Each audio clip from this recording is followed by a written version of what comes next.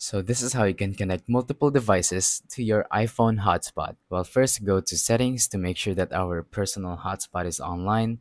Go to cellular, make sure that it's on because you can't change the settings for cellular data options if it is not on. So tap on cellular data options and then tap on data roaming. And now you're going to want to go back, tap on personal hotspot, and then tap on allow others to join.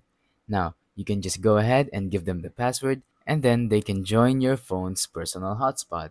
Now, there's no limit to how many people can actually join. It's automatic, you don't have to do anything or type anything out. Just tell them to join with a password and they're good to go.